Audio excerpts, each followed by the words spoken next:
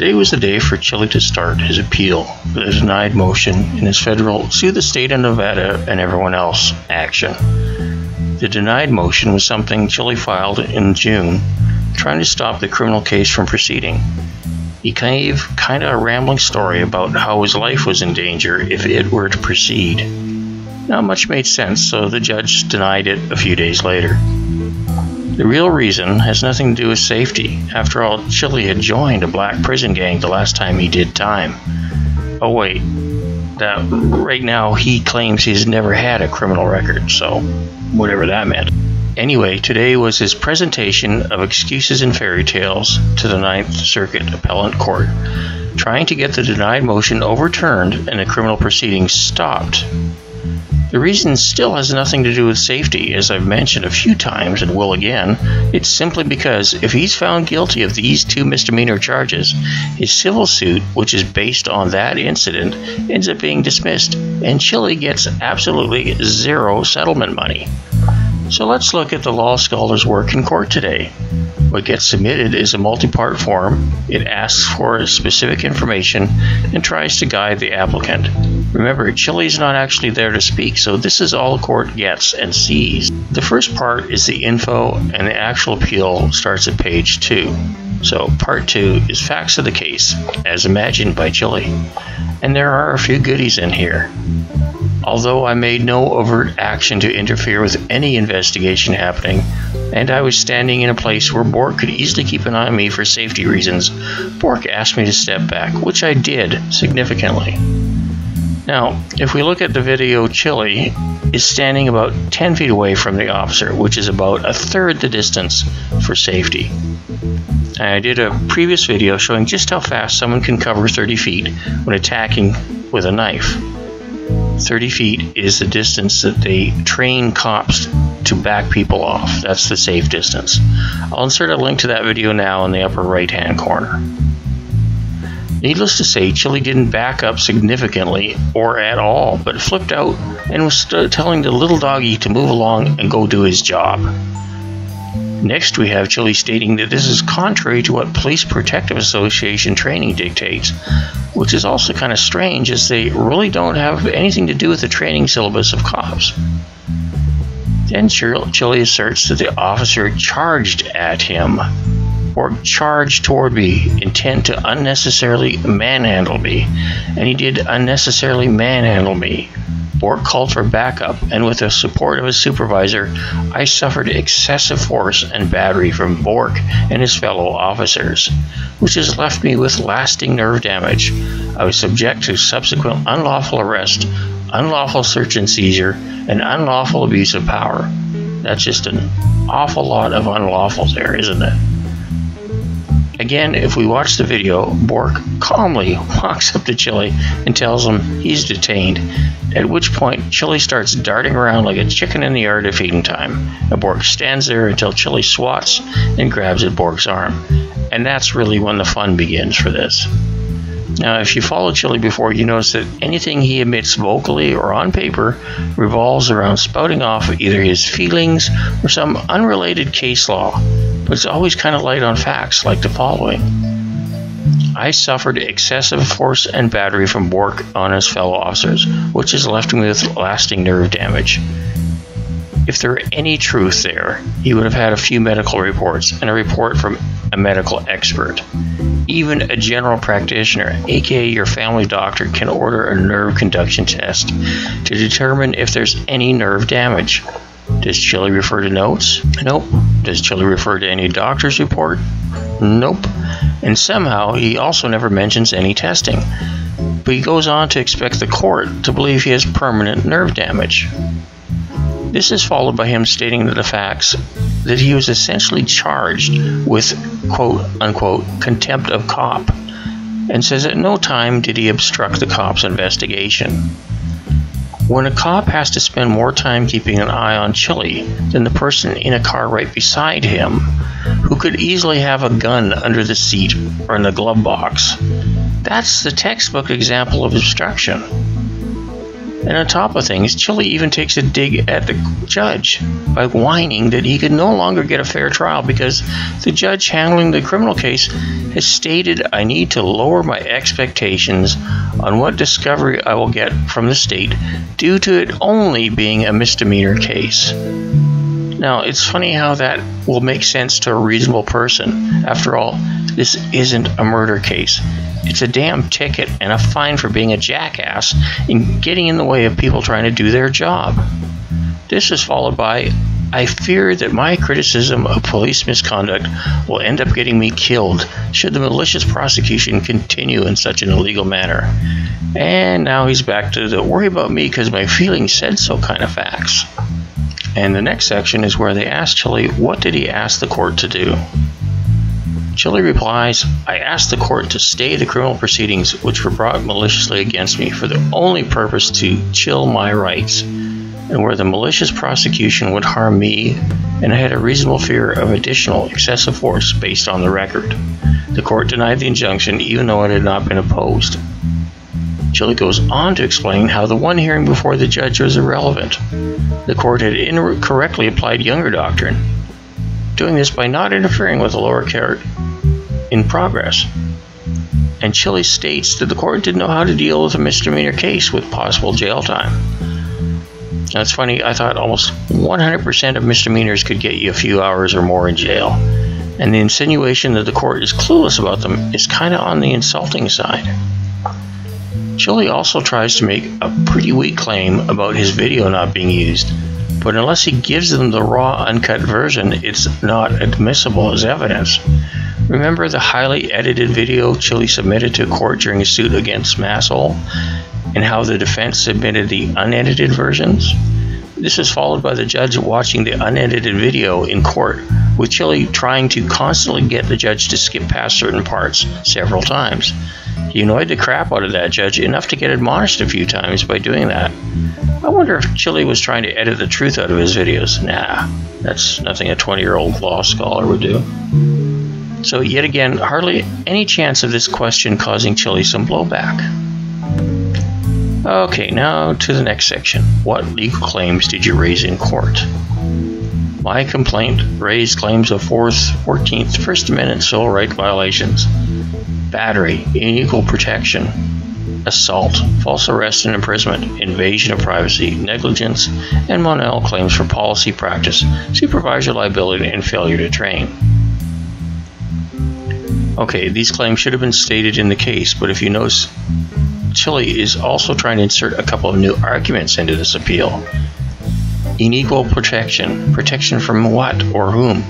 Use the only one there. This is actually new. False arrest. Okay. Invasion of privacy. How? What? Why? What the fuck? I assume he's referring to asking for his ID? Maybe getting touched when they searched him for weapons? After he got arrested? It's hard to tell because he never says why. For example, asking for ID is not an invasion of privacy. Once they are under arrest, you cannot withhold it. That's just soft set BS that Chille pulls out once in a while, if you noticed. This is also new. Negligence. What, when, where? Did they drop him on his head in handcuffs? Don't think so. Monell claims. Okay, at no point has Chille stated a single fact about how the training was deficient and how they affected him on that day. Monell is just a method used to enable you to sue cities for unconstitutional practices that lead to an incident and actually harm someone. Maybe he's getting back to saying his skin color is the wrong one again. So overall legal claims, there's nothing, nada. But here he expects the court to take the extreme action of overruling a lower court case in progress based on the presented facts, or lack thereof. The next part is my favorite. Section 5. I have to read this out in total. Exhaustion of administrative remedies. For prisoners, did you use up all administrative remedies for each claim before you filed your complaint in the district court? If you did not, please tell us why. Chille's response. I am not a prisoner. Yep, that's all he says. This section is the court actually just asking if he had followed all the proper paths of actions. Hint, nope, he bypassed a few that he should have done first. This is asked of a prisoner, as the court recognizes a prisoner might have restricted access to case law lawyers and may need to bypass a few things. Chille bypassed everything as he realized the guilty meant no payday, and the only thing that could get him away from the judge that ruled denied was a new court, hence this appeal. Section 6. What issues are you asking the court to review? And Chille ignores reality and asks the following. Should a court refuse an injunction to stay a criminal proceeding brought illegally and in bad faith to chill a person's rights and to harm that person in retaliation for exercising their rights? Chill a person's rights? What the fuck legal mumbo jumbo is this? Note the criminal proceeding brought illegally and in bad faith BS solves its special words. I think Chille has to kind of prove the proceeding was in fact illegal and not just pretend it was because his fifis got hurt yet again. Does Younger apply when civil rights are involved and the person hasn't been charged? Let's go and actually read what Younger says. Younger abstention, named for Younger v. Harris, 401 U.S. 37, 1971, is less permissive to the federal courts, stopping them from hearing civil rights tort claims brought by a person who is currently being prosecuted for a matter arising from that claim in state court. Kind of sounds like Chille's case, doesn't it? A federal court will not hear the case until the person is convicted of the crime. The doctrine has been extended to state civil proceedings in aid of and closely related to state criminal statutes. There are 3 exceptions. When the prosecution is in bad faith, i.e. the state knows the person to be innocent. Nope, Chille's guilty as hell. Where the prosecution is part of some pattern of harassment against an individual. The Las Vegas Metro PD had zero idea who Chille was before this started, so nope. 3. Where the law is being enforced is utterly and irredeemably unconstitutional, i.e. the states were to make a law making it a crime to say anything negative about its governor under any circumstances. Well, this sort of kind of means if Chille runs for governor, then our governor is an idiot sign is perfectly legal. Then Chille asks, should the court sua sponte, on its own accord, assume and infer facts in support of the opposition of a preliminary injunction, even when those facts are contrary to the declaration by the movant, the applicant, and no opposition or proof has been raised by the other party, especially where the preliminary injunction would stop irreparable harm to a plaintiff and his civil rights? When video is offered for proof of likelihood on winning on merits, does the judge need convincing or only a reasonable jury? This is a real good circular argument, just goes in circles and doesn't actually ask anything. Chille is asking if the courts should infer facts that do not support his case, because it may be contrary to what Chille said. Makes no sense. No one ever lies, especially Chille. Again, Younger doctrine has nothing to do with the active case and its fact, or fiction in Chille's case, but it's just a rule to prevent courts from waiting on other courts, stepping on other courts, or interfering with their operation. And again, he's trying to push that video. I also did a video that shows all 28 body cam videos put up against Chille's original unedited video. Originally, Chille did a live stream for the arrest, and a few hours later, he did another live stream, but somehow the video had already been altered. Luckily, the original was safely recorded by quite a few people. Should a court fail to follow its local rules for an emergency reconsideration and wait 2 months for a ruling, even when all procedures were followed by the movement? Again, this is a misdemeanor case. It's not an important criminal case. It's not election fraud or something that is important to decide. Chille was told, basically, it was a misdemeanor case, so sit down, shut up. And that got his fifis hurt yet again. And then Chille says, these questions must be answered in the interest of justice. No, they don't. Either that or ask actual questions, not try and insinuate additional imaginary facts, Chille. Question 7. Did you present all issues listed in question 6 to the district court? Answer yes or no. No. I raised all except for I did not have the opportunity to raise the delay of the emergency motion, or the factual analysis of the video, which should have been determined on whether a reasonable jury could find for the plaintiff, not on whether a judge is convinced, which I now raise as trial court error on appeal. So, yeah, more word salad, or my brain is already wobbling from all this exposure to Chille. It's kind of hard to tell. Chille is saying he raised all the issues, but didn't have time to raise all the issues because he didn't have the opportunity.